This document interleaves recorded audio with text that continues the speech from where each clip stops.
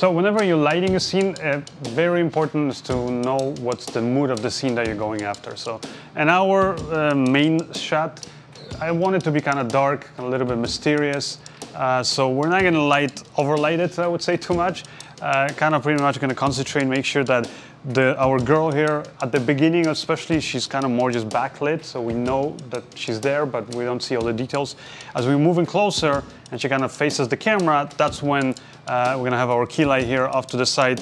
That's lighting just her left side of the face, which is where the bruises and the blood is. Now, that's why knowing what your framing and your camera position is going to be is very important, because without that, like for example, in this case, we wouldn't know how close we can get with this light, so that it's there lighting our scene, but it's just outside of the frame of our shot. Wow! Come on, move along. I said, baby, I know you're on a roll. Sweet honey, let's take it real soon. Now, of course, I decided to shoot this whole thing on the anamorphic lenses, and part of the reason is because anamorphic lenses have those kind of, I would say, characteristics that make them look not so real, right? They kind of stretch out that image, I give those vertically stretched bokeh and things like that, and those kind of, again, kind of dreamy looking lens flares. And this scene is kind of about a girl that's basically, you know, gone a little bit delusional. So I want that kind of a look, and especially once the camera gets really close on her face, I want to be able to kind of have like some nice vertical bokeh there in the background.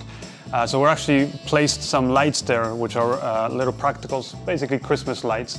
And we're gonna have that visible in the shot. And otherwise, the rest of the shot is fairly, you know, basically dark. We actually have some practicals that we're setting up here on the table, and then in the background we have some practical lights to kind of lighting the little piano area there, and where our victim is going to be.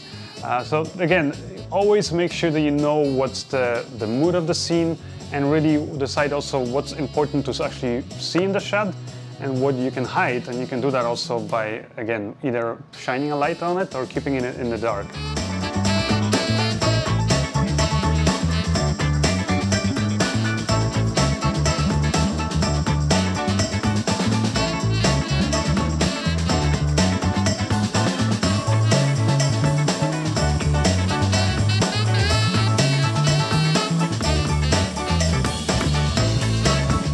Now, in our story, we actually have a quick cutaway, and I want that shot to be the exact opposite of our main setup.